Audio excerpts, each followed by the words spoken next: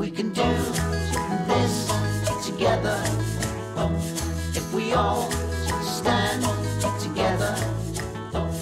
We can do this together if we all stand together.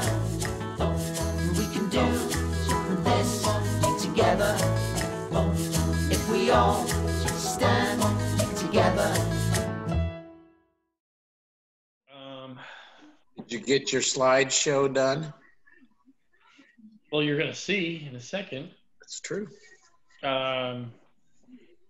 Actually, it's been interesting. Yes, last week, the 23rd, I think it was Friday, was the release of the new SNAP rule for the year. So we'll talk a little bit about that today. I see a lot of people have joined, and let's make sure we get everybody's audio connected and make sure everybody can see the video. We'll go through the rules. It'll go quick.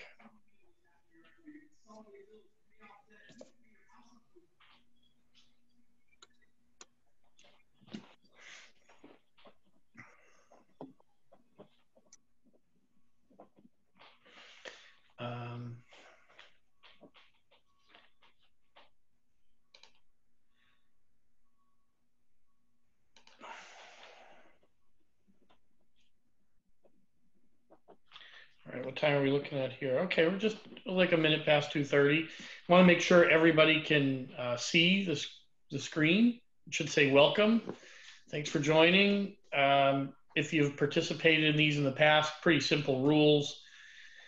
The only rule is just stay muted until you have something to share. And anyone is welcome to share at any time if you want to stop. But you can also use the chat box, which is up at the top.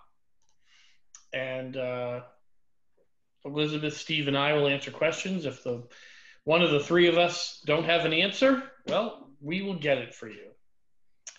So April is a great month to talk about SNAP, the significant new alternative program. So if you guys are okay with the rules and no one has any problems with the audio or video, I'm going to jump in and get started.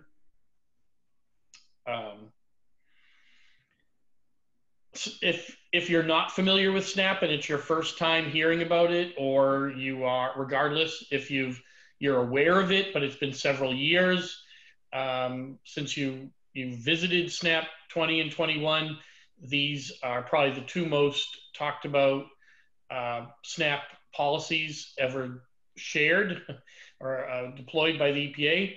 These relate specifically to HFCs. We're going to talk about how those may affect us today and in the future as well.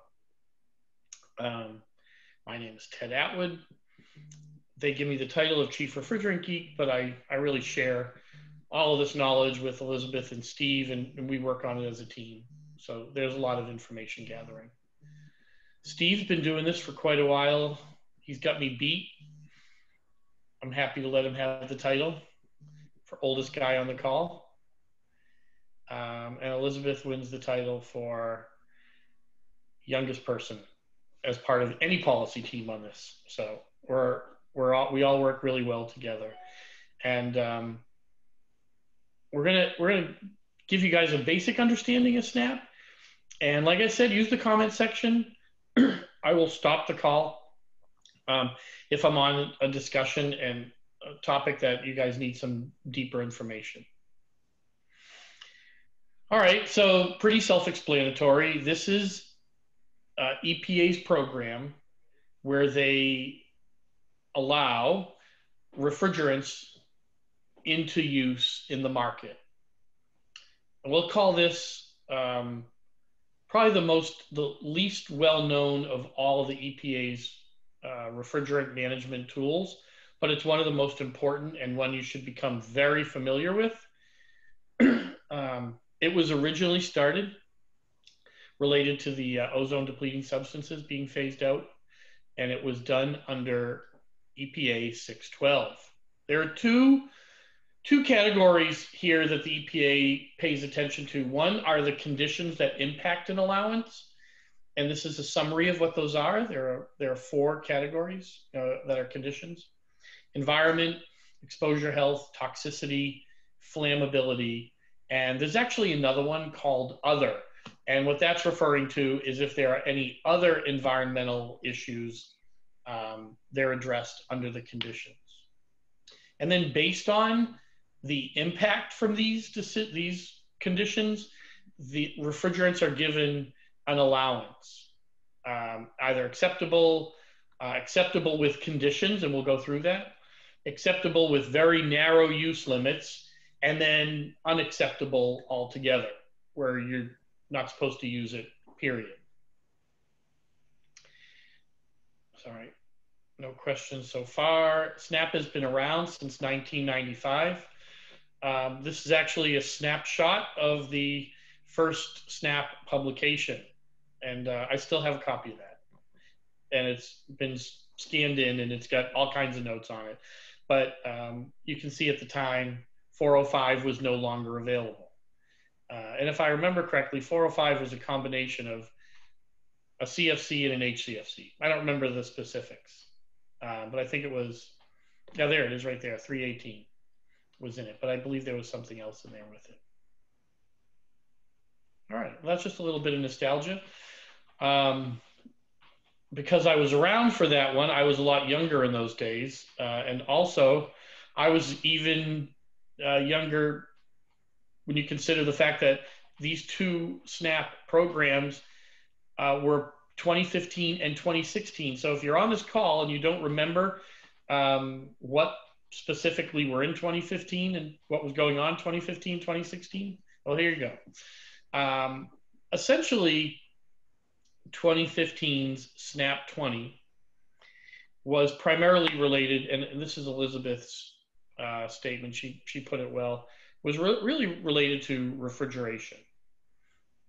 There is some refrigeration impact in 2016, but leaving the foams and aerosols aside from 2015, it's primarily refrigeration that got the brunt of this SNAP approval and unacceptable process. And there are dates that relate. When the EPA publishes these, they don't just publish them with, an end date of that calendar year. The 2015 requirement, for instance, phased out the allowance of 404 retrofits in 2016 and 2017, and then banned the use of remote condensing units related to those materials. And this is a very summarized statement.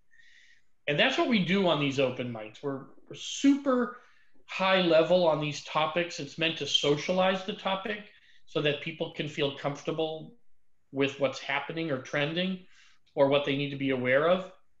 And that's why during this call, there is no such thing as a bad question to ask, because we may not be giving you enough details, but that's done on purpose. We just want to familiarize you with what's happening and have a conversation. SNAP 20 and 21 were 2015 and 16. The 2016 one put restrictions in place on probably a material that no one on this call's ever used, like 443A, but then some others like 404A, 407, A and B, as well as C, and D and F, 410A, 507.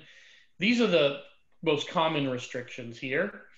134A was no longer allowed in centrifugals as of 2024, for instance. So I wanted to share with you some idea of how far out some of these limitation windows are scheduled. And this is basically 8 years from when this is published. One of the refrigeration sectors to be hit in 2016 was cold storage warehousing. That's very important. And also a ban on foam. And so this SNAP 21 may have some serious adjustments in it going forward because the foam issue has been addressed on some of these relative to the AIM Act. So we'll see how that collision of or overlap impacts each other. But anyone who's on the call will share with you after the call the SNAP 20 and 21 full sheets from the EPA. They're EPA sheets, they're not ours, and they're easily accessible, and we'll let you know where to find those. And the last one that doesn't get talked about a lot are automobiles ban on 134A, which was scheduled for 2021. The automotive companies have been making a heavy investment in HFOs anyways, and the new AIM Act will likely accelerate that. Does anyone have any questions about either SNAP 20 or 21?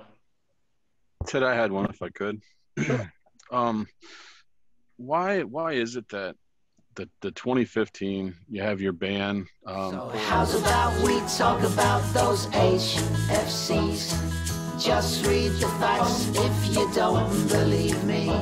Watch your leakage, disposal and recycle, it's key. 'Cause we